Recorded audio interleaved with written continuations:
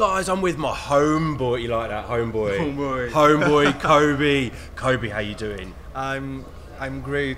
So excited to be here. Although I live here, so I'm always here. But I'm excited to be here in Eurovision. Well, I have to tell you off because what you did to me yesterday with your rehearsal, Kobi, I was covered in goosebumps. I was almost crying. You must have heard like what people thought of the rehearsal. It was crazy. Thank you so much. Actually, I was surprised because I'm a perfectionist. I want everything to be perfect, and it was the first rehearsal, so not everything was perfect. And I thought, when I went off stage, I saw you on YouTube, and I watched the reactions of other people, and they gave me many compliments, and I was so happy about it. All I can say is that it's going to be better. Well, I don't see how it can get. It was perfect to me. There was people in tears in the press centre, so much applause, so much support for you. It's amazing to see. Thank you. And that's what you're all about, isn't it? I mean, don't hate me for this, but you're not a very serious guy in real life. But when you're on stage, it's all about, it's all about the power and the emotion. And you really convey that. Thank you.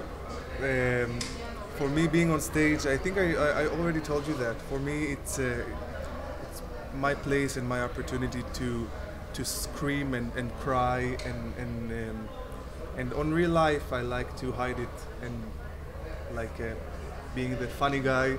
So I'm happy that it did something to you, and I hope that in the real thing, in real Eurovision, in the final, I'll do it to more people live.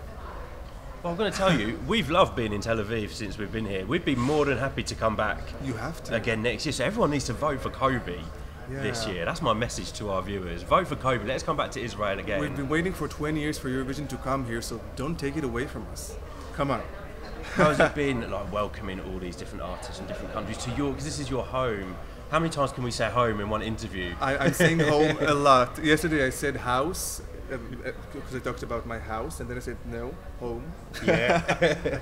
I fixed myself.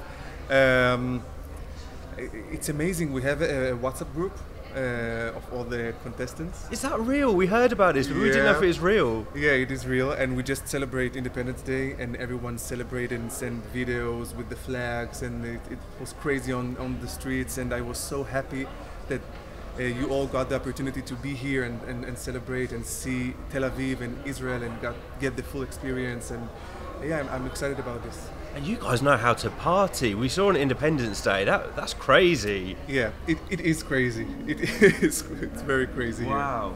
What did you do for Independence Day? Actually, I did not perform because I'm saving my voice for Eurovision. I just I've been in my house with a friend. We watched television, and that's it. Relaxed. For the first time, I just was at my home in Independence Day. We love all the different versions of Kobi. So we've got relaxed Kobi, we've got casual Kobi, we've got serious Kobi, jokey Kobi.